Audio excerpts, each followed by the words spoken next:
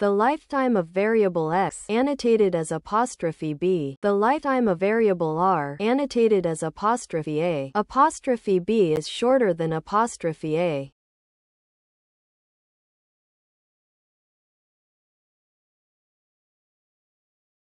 X has the lifetime b, which in this case is larger than a. The variable referenced by the result returned from the longest function, whether it's string 1 or string 2, should be valid within the scope, and theoretically, this code should compile successfully.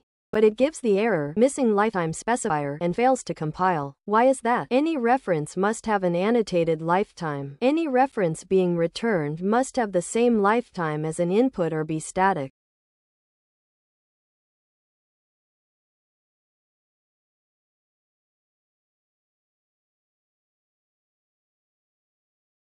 Let's apply the first rule. Each parameter gets its own lifetime. The second rule doesn't apply because there is more than one input lifetime. The third rule doesn't apply either, because longest is a function rather than a method, so none of the parameters are self.